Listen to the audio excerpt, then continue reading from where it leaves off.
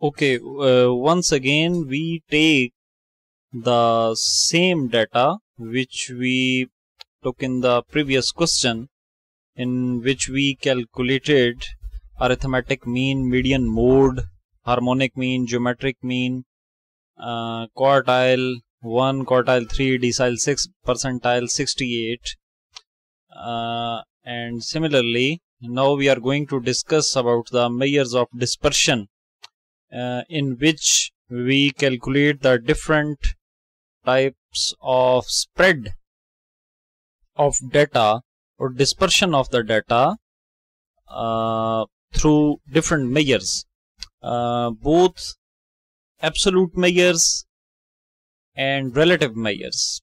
In absolute measures we calculate the spread in absolute terms, whereas in relative measures we calculate the spread or dispersion in relative term. In relative measure we use the word coefficient. For example, range is an absolute measure, whereas coefficient of range is a relative measure. Or simply we can say that in absolute measure we calculate the spread or dispersion in absolute term or unit term, whereas in relative measure we calculate the spread or dispersion in fraction or percentage term or relative term. So here is the question in which it is asked that calculate absolute and relative measures of dispersion given below: range and coefficient of range, quartile deviation or semi-interquartile range and coefficient of quartile deviation, mean deviation through mean and coefficient of mean deviation of mean, standard deviation and coefficient of standard deviation, variance and coefficient of variation, and at the end two measures of skewness are asked in the question. So data is the same which we took in the previous question related to the measures of central tendency. So here we use some previous calculations. For example, in previous question related to group data, measures of central tendency, we calculated mean, median, mode, harmonic mean, geometric mean, quartile 1, quartile 3, decile 6, percentile 6, and here are the answers extracted from the previous question related to measures of central tendency.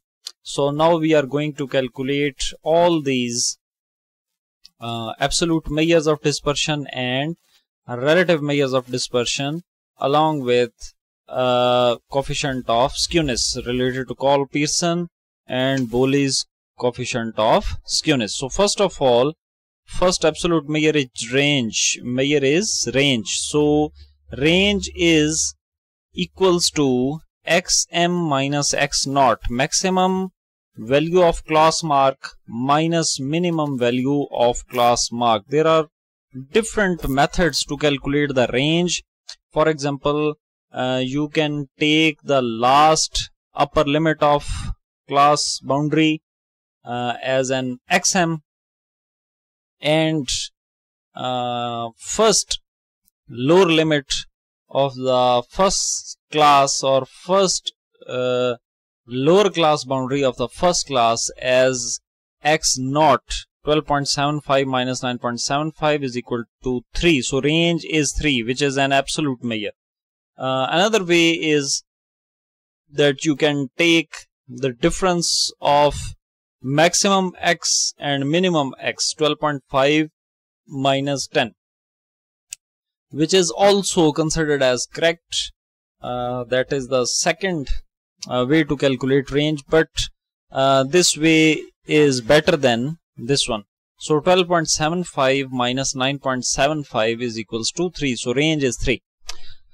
Coefficient of range, that is relative measure of range, is equals to xm minus x naught divided by xm plus x naught. Very simple. That first of all, in upper side we just subtract these two value, and in lower side we just add up these two value and divide these two. Answer will be 0.133.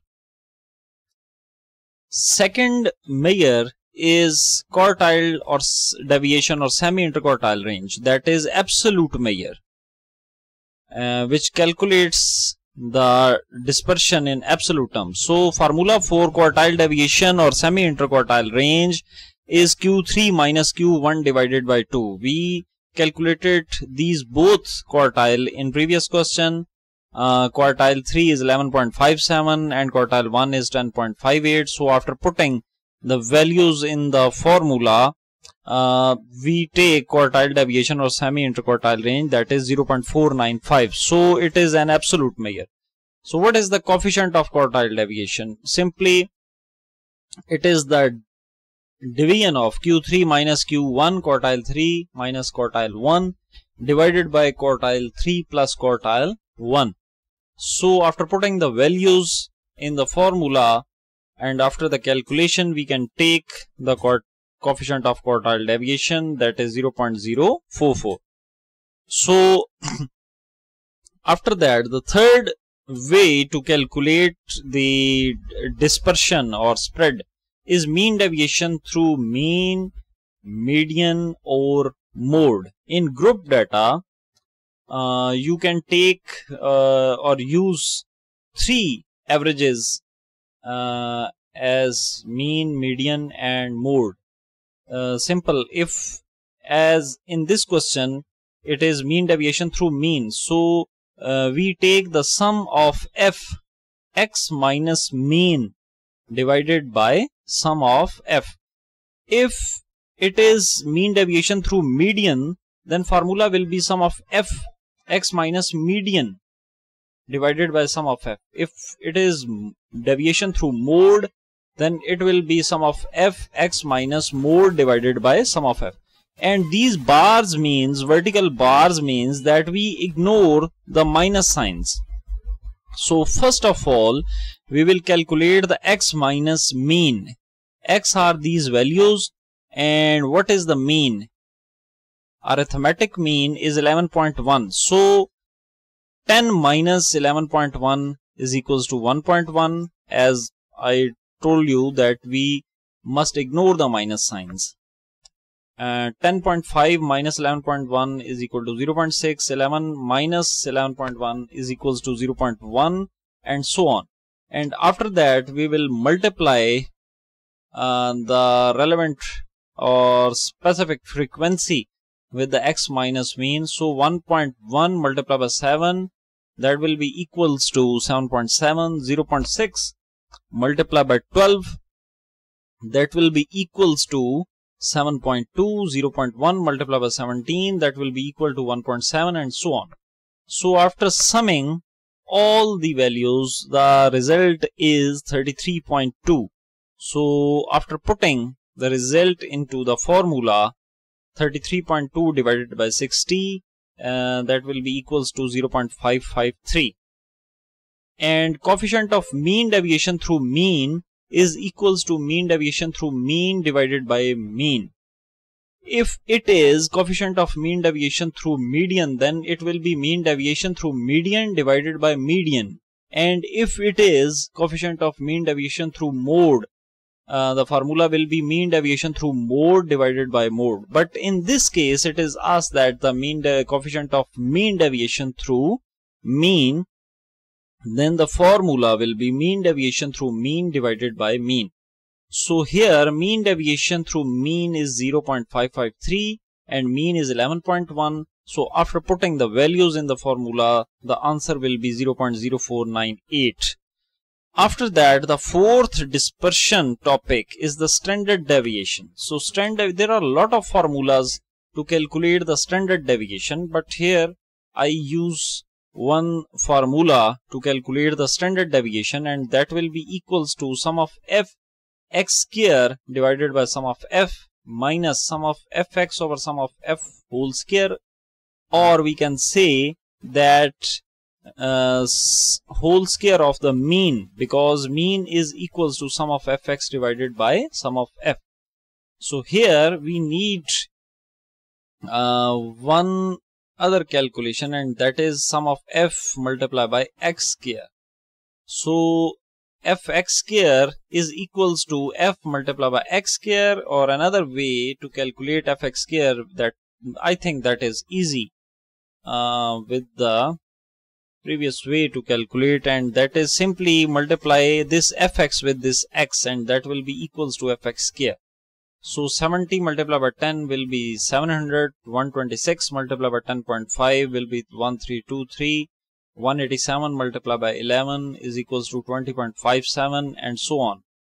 And the result is 7420.5. So after putting the value in the formula, 7420.5 divided by sum of f is equals to 60, and minus sum of f x over sum of f 66 divided by 60 whole square, and after calculation of this formula the result is 0.68190. So after that, standard deviation is an absolute measure. So what is the relative measure? That will be coefficient of standard deviation, and that is equals to standard deviation divided by mean. 0.68190 divided by 11.1, because standard deviation is 0.68190 and mean is 11.1. So after putting the values in the formula, answer is 0.0614. After that, fifth way to calculate the spread or dispersion is the variance. Variance is simply square of the standard deviation. So standard deviation is 0.68190. The square of 0.68190 is 0.4649, and the coefficient of variation is simply standard deviation divided by mean multiplied by 100. So standard deviation divided by mean is 0.0614 multiplied by 100, and that will be equals to 6.14. So these are the 5 ways to calculate the dispersion, both in absolute terms and in relative terms. After that, these 3 formulas or calculations are related to the skewness. What is the skewness? There are 2 types of data. One is symmetrical data, in which mean, median and mode, these 3 averages are equal. If these 3 averages are equal, we can say that it is a symmetrical data. But when these 3 averages are not equal, that data is called asymmetrical data. Or if data is not equal or averages are not equal, then there is a skewness. And there is a positive skewness or there is a negative skewness. In positive skewness, mean is always greater than median or mode, and in negative skewness, mean is always less than median or mode. So there are 2 formulas related to the Karl Person coefficient of skewness. If mode is given in the data, you can calculate Karl Person coefficient of skewness through this formula, and formula is mean minus mode divided by standard deviation. Mean is 11.1, standard deviation as we calculated here 0.68190, and mode is 11.06. So as you are seeing here that after putting the values and calculating these values, the result is 0.05865, that is positive. It means that there is a positive skewness in which we can say that mean is greater than mode. In second formula, sometimes mode is missing. So if mode is missing, we can use the empirical relation, and the formula is 3 multiplied by mean minus median over standard deviation. Mean is 11.1 and median is 11.07, and after putting the values in the formula, we can calculate 0.1319. that indicates also the positive skewness. And here is another way to calculate the skewness, and that is Bowleys coefficient of skewness, and that is equals to the Q3 quartile 3 plus quartile 1 minus 2 median divided by quartile 3 minus quartile 1. Quartile 3 is 11.57 and quartile 1 is 10.5. 11.58. So after putting the values in the formula 11.57 plus 10.58 minus 2 median, that is 11.07, divided by quartile 3 minus quartile 1, and after calculation of this formula, the result is 0.1010. So all these three measures, there is not necessary that all the results or outcomes or answers must be same. We are just looking here that either answer is positive or negative. If answer is positive, it means that there is a positive skewness. If answer is negative, it means that there is a negative skewness.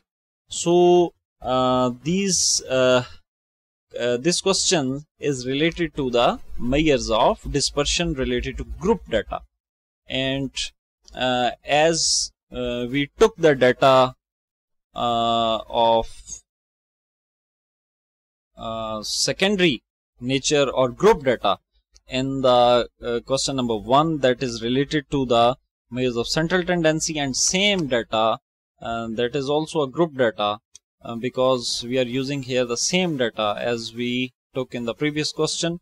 So it is the these are the measures of dispersion or spread related to the group data.